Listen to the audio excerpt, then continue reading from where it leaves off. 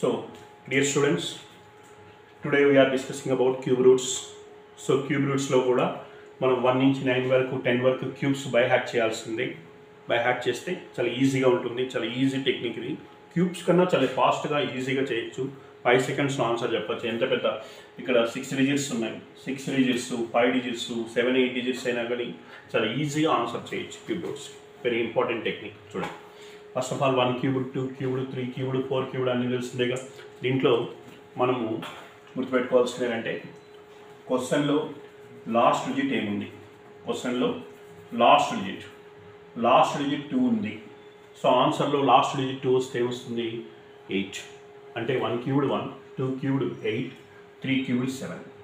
ఒక 2 క్యూబ్డ్కి 3 క్యూబ్డ్కి చేంజ్ అవుతుంది. 2 వస్తే 8, 8 వస్తే 2, 3 వస్తే 7, లాస్ట్ డిజిట్ 7 వస్తే 3, 4కి 4, 5కి 5, 6కి 6, లాస్ట్ డిజిట్ చూసుకోండి.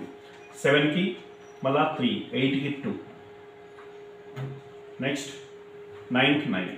అంటే ఈజీ గుర్తుపెట్టుకోవాలంటే లాస్ట్ డిజిట్ 2 వస్తే ఆన్సర్ లాస్ట్ డిజిట్ 8, 8 వస్తే 2, 3 వస్తే 7, 7 వస్తే 3, మిగిలినవన్నీ సేమ్. 4 వస్తే 4A, 6 వస్తే 6A, 5 వస్తే 5A, 9 వస్తే 9A, 1 వస్తే 1. వీటికి మాత్రమే చేంజ్ అవుతాయి.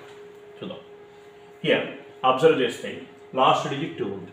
లాస్ట్ డిజిట్ 2 ఉందంటే ఆన్సర్లో లాస్ట్ డిజిట్ 8 కావాలి. అంటే 8తో ఎండ్ అయినది ఇది ఒక వాల్యూ, దాని క్యూబ్ రూట్ అవుతుంది. 9 ఉంది, 9 వస్తే 9A, 8 వస్తే 2, లాస్ట్ డిజిట్ 4, 4 వస్తే 4A, 8 ఉంది, 8 వస్తే 2, 2 వస్తే 8. చూద్దాం. ఫస్ట్ ఈడున్న నెంబర్ ఆఫ్ డిజిట్స్ ఎన్ని ఉండొచ్చు? 3 డిజిట్స్, 4 డిజిట్స్, 5 డిజిట్స్, 6, 7 ఎన్నైనా ఉండండి. 3 డిజిట్స్ ఒక సెట్గా తీసుకోండి, రిమైనింగ్ అంతా ఒక సెట్గా తీసుకోండి. 3 డిజిట్స్ రైట్ సైడ్ నుంచి ఈ 3 డిజిట్స్ ఒక సెట్గా తీసుకోవాలి, మిగిలిందంతా ఒక సెట్గా రాసుకోవాలి. సో రైట్ సైడ్ నుంచి 3 డిజిట్స్ ఒక సెట్. ఇక్కడ ఎన్నన్నా ఉండండి, 2 డిజిట్స్ ఉండండి, 1 ఉండి, 4 డిజిట్స్ ఉండండి, ఎన్నున్నా సో అలాగే వదిలేసేయండి. ఇది ఫస్ట్ చూద్దాం.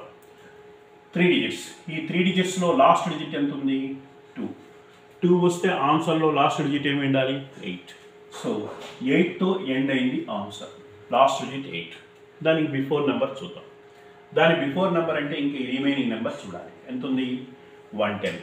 110 ఏ క్యూబ్కి నియరెస్టో చూడండి.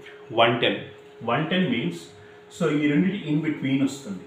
4 క్యూబ్డ్కి 5 క్యూబ్డ్కి మధ్యలో 110 వస్తుంది. ఇన్ బిట్వీన్ మధ్యలో వస్తే దానికి లెస్సర్ వాల్యూ తీసుకోండి, ఎప్పుడు కూడా అబోవ్ వాల్యూ తీసుకోవద్దండి. సో ఇక్కడ 110 వచ్చింది అంటే దానికి లెస్సర్ వాల్యూ ఏంటి? 64. That means 4 cube. ఎప్పుడు లెస్ వాల్యూని అది గుర్తుపెట్టుకోండి, important. 4 cube. That means so దాని క్యూబ్ వాల్యూ ఎంత అంటే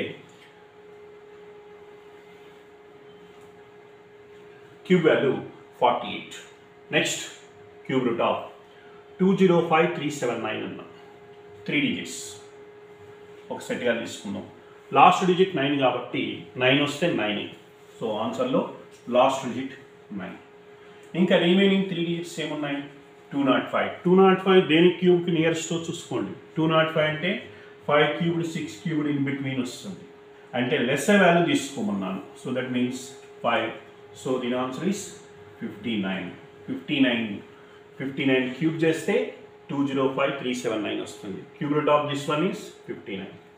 next one 328. So last digit 8 ఉంది. 8 ఉందంటే 2. ఇంకా రిమైనింగ్ 238 దేనికి నియరెస్ట్ చూడండి. 216 తర్వాత వస్తుంది. అంటే in between 6 cubed and 7 cubed in between వస్తుంది. సో లెస్సర్ వాల్యూ ఏంటి? 6. లెస్ వాల్యూని తీసుకోండి, అబౌవ్ గ్రేటర్ తీసుకోవద్దు. Next that is this value 62. Similarly ఇక్కడ 3 డిజిట్స్. లాస్ట్ డిజిట్ 4 ఉంది. 4 వస్తే ఆన్సర్లో కూడా లాస్ట్ డిజిట్ 4A. ఈ రెండింటికి మాత్రమే చేంజ్ అవుతుంది. 2 వస్తే 8, 8 వస్తే 2, 3 వస్తే 7, 7 వస్తే 3. రిమైనింగ్ అన్నిటికీ సేమ్ నెంబర్స్ వస్తాయి లాస్ట్ డిజిట్స్. సో 4 వచ్చింది కాబట్టి 4. ఇంకా మిగిలింది ఏంటి? రిమైనింగ్ 405. 405 దేనికి nearest? Between 7 cubed and 8 cubed. So less value ఏంటి? 7. సో దట్స్ వై దీని ఆన్సర్ ఏంటి? 74. క్యూబ్ రూట్ ఆఫ్ 551 368 అన్న 3 డిజిట్స్. లాస్ట్ డిజిట్ 8 ఉంది. 8 వస్తే 2. So that's why last digit 2. ఇంకా రిమైనింగ్ వాల్యూ 551. 551 దేనికి నియరెస్ట్? 512, 729 ఇన్ బిట్వీన్ వస్తుంది. దానికి లెస్ వాల్యూ అంటే that is 8, so 82. Next one 3 digits, last digit 2 ఉందంటే 8. ఇంకా రిమైనింగ్ 941.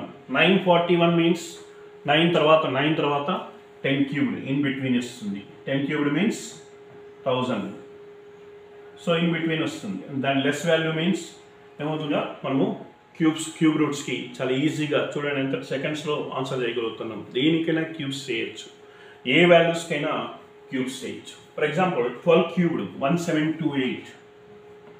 1728 cube root of 1728.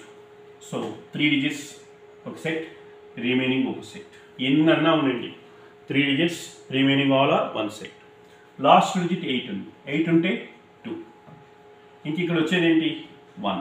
1 దేనికి? 1కి 8కి మధ్యలో అంటే లెస్సర్ వాల్యూ 1. కాబట్టి దీని వాల్యూ ఏంటి? 12.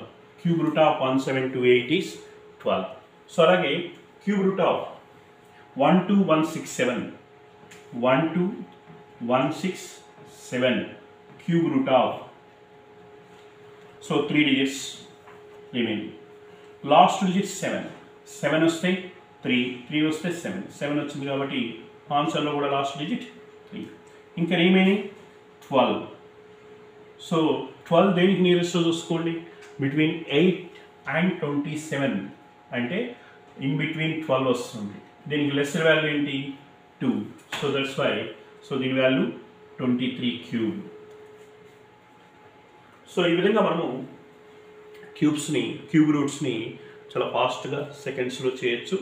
సో మీరు కూడా బాగా ప్రాక్టీస్ చేయండి, చేస్తే ఇంకా ఫాస్ట్గా చేయొచ్చు. ఎందుకంటే మనకి ఏ కాంపిటేటివ్ ఎగ్జామ్లో అయినా cubes, cube roots, squares, square roots ఇవి కామన్గా కావాల్సి ఉంటుంది. ఏ చిన్న ప్రాబ్లమ్స్ చేసినా వస్తుంటాయి కాబట్టి టెక్నిక్స్ తెలిస్తేనే చేయగలుగుతాం. సో ఇవంతా మాన్యువల్ క్యాలిక్యులేషన్ చేస్తే ప్రాబ్లం ఎగ్జామ్లో మనకు టైం సరిపోదు. Okay, thank you all.